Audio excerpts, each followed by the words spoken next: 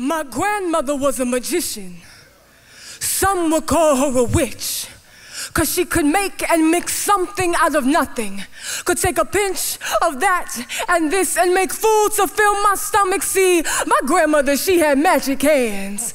Her collard greens and cornbread that was passed down from her mother now to mine. When touching your tongue could bring you to heaven and claim you divine. She had remedies she made.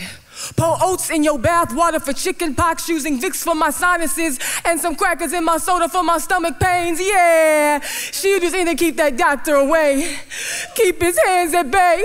She knew also what happens when doctors and colored children get together to play.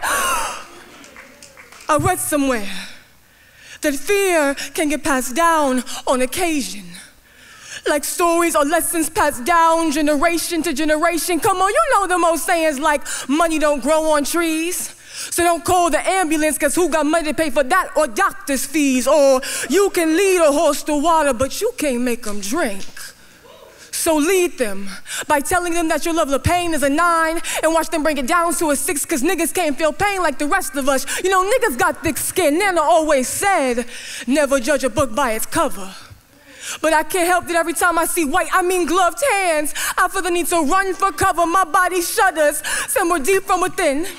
It's telling me to run. It's like remember something that I just always seem to forget. I forget why doctors' offices are white, so that it's easy to sterilize any hints of germs or color in sight. See, alligator bait was no longer a style anymore. So instead, they decided to hang black babies by the umbilical cords. Through sterilization, take indigenous lives before they were even born. See, this was a time in America when abortion was adorned. I forgot that mama's recipes don't always stay in the kitchen. It ain't always your mama trying to get you to taste shit that shouldn't be mixed in your system, like when doctors lied and gave syphilis to 399 black men, and again gave STDs to over 5,000 prisoners in Guatemala unbeknownst to them. Now they said never forget from whence you came. A medicine book to the story of our people's trials, tribulations, and pains. In our book, we learn to honor the ones before us that we have lost. But it seems this country only teaches honoring the reward and never honoring the cost.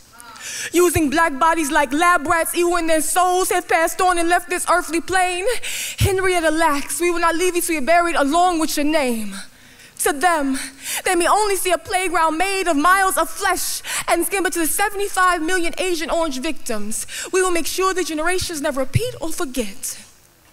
Never repeat building a future upon a pot of gold, but only serving blood, or justifying chemical warfare because the victims are colored, poor, or young.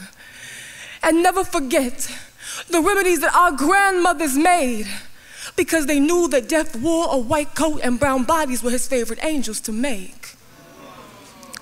When hospitals and the streets become one in the same, you learn to turn food into medicine. When medical textbooks don't show an image of your reflection, but each page is taking a piece of your flesh, use your body as a roadmap to guide a white man's constant conquest. You pass down your lessons. Teach the young to season their wounds with sugar and spice, cure their stomach pains with a soda and some crackers on the side. You just can't tell me my grandmother wasn't a magician.